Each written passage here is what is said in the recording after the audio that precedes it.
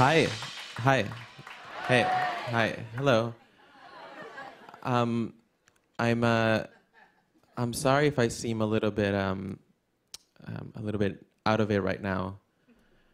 I just got my lab results back, and just as every doctor suspected, I'm simply too much. I I come to you as a carefree platinum blonde. But I haven't always been a carefree platinum blonde. I was actually born and raised as a brunette. But I've been a platinum blonde for about 5 years now, except for a month-long period somewhere in the middle where I had a suspicious mole on my back that I had to get removed and biopsied. For that period, I went back to being a brunette because I thought, no, blonde Julio can't deal with that. That sounds like a job for a brunette. I just updated the software on my iPhone. And I was mortified to find out that when you update your software, what used to be the shooting star emoji becomes a meteor. Now, I don't know if Apple knows that the difference is monumental.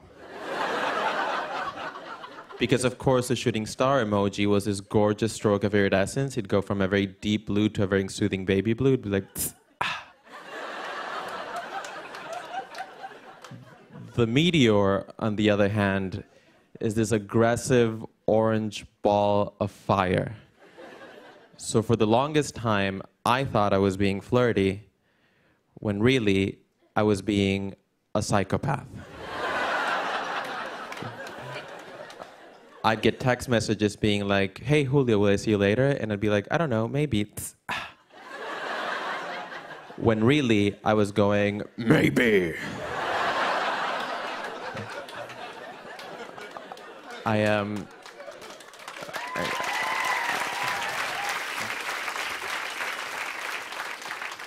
I brought this up to the genius at the Mac store. And he said, sir, I have to move on with my life. As you can probably tell by now, my favorite color is clear, followed closely by shiny. I first remember the first time I ever fell in love with the color clear.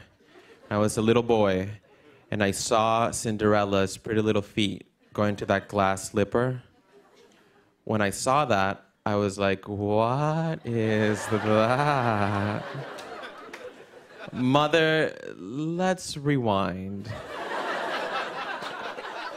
And she was like, rewind to what? And I'm like, you know, to what? To the shoe.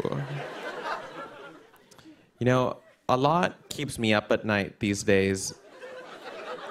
But, okay, remember that scene in Cinderella where she has to rush out of the ball and she leaves behind that glass slipper. The prince finds the shoe, and this is all he has left of her. But then presumably there's a scene where the prince goes to his subjects and he goes, have every maiden in the kingdom try this on until you find the girl I met at the ball. But I bet they were like, or you could just come with us and look at their faces.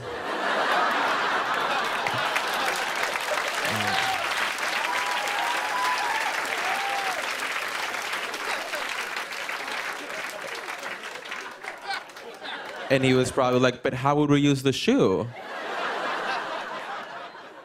You know, just because you have a tool doesn't mean that you have to use it. Okay, unless there's any questions, thank you.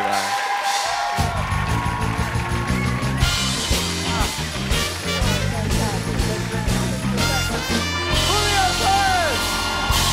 Follow Julio on Twitter at Julio the Square.